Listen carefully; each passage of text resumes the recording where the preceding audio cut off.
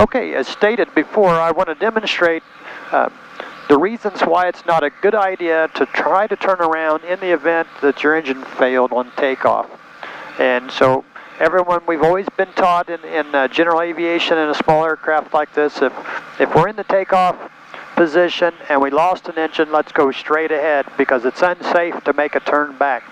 But initially, everyone's going to have a tendency to want to turn around because you have an emergency or catastrophic engine failure is going to make you want to go back to the airport pretty quick. So what I want to do is demonstrate the reasons why. And the reasons why is it takes altitude to make a tight turn. So a high angle of attack turn, high bank turn with low airspeed is just a recipe for disaster. So I have this airplane configured at 68 knots VY, 1 notch of flaps. I'm going to pull the throttle to idle, and I'm going to wait about 3 seconds for that delayed response because that's what would happen in a real life scenario if we lost our engine. And what I want to do is note that the altitude we started, and then I'm going to turn beyond 180 degrees and then see how much altitude it takes. So here comes 4,800 feet. I'm going to pull the throttle to idle. I'm going to wait 3 seconds. At this attitude, my airspeed decays. I decide I start to make a turn. Stall horn comes on, becomes dangerous. I'm going to pitch for best glide. I want to make sure I keep my ball coordinated, ball centered, stay coordination. I'm going to have to turn beyond 180 and then back, because if I just made a 180, that just changed our direction. But in order to make it back to the runway, we'd have to turn more than 180. Okay, so there's the completion of my turn. I'm going to level off here so we can do the math. And it looks like it was around 400 feet. Around 400 feet to make a turnaround back to the runway. That's just a demonstration to show the reasons why you do not want to turn around. Okay, and now I'm going to do it one more time. I'm going to put the airplane back into 68 climb, 1 notch flaps. And this time I want to focus on bank angle.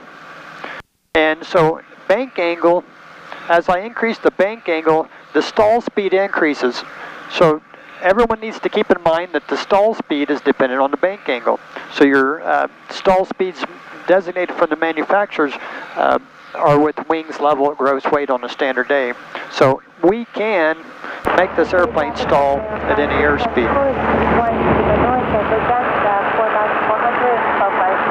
And it's important to know, to recover from a stall, it's angle of attack, it's not power. So what I'm going to do is pull the throttle to idle, let the airspeed decay at this attitude. I'm going to go into my turn. Power on close. Notice the stall horn comes on. So in order to recover from this high bank stall, I just relax back pressure.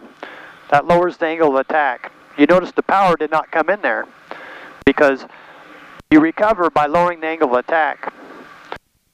So I'm going to do it one more time. Bring the nose up, loading the wing in a high bank turn.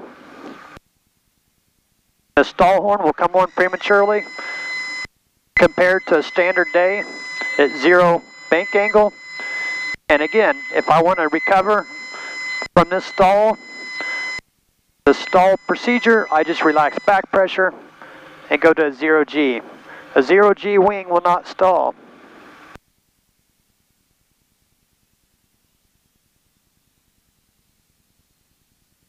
Now I want to go up.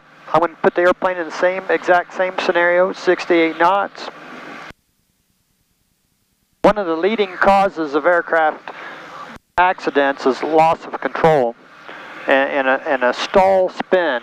A stall spin will result in a catastrophic ending. And so it's important, it's an imperative that everyone knows to keep the airplane coordinated. Now I'm standing on quite a bit of right rudder at this time because I'm in a high angle of attack. I'm going to let go of the rudder. And if you'll notice, if you can see the turn coordinator at this time, the ball is swung over to the right because the torque, the P factor, is turning this airplane to the left.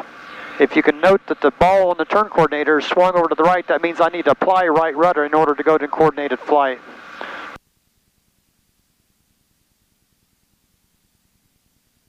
Okay, I'm going to pitch for 68 knots. And again, I'm going to do another simulated engine failure with a high bank turn. This time, I'm going to underutilize the rudder. That can be underutilized one way or overutilized the other way. So basically, you need to keep the ball centered anytime you turn the airplane. So if I go into turn, and if I want to and push too much left rudder, then that'll cause my left wing to stall first. And when that happens, then I just have to push right rudder to stop that.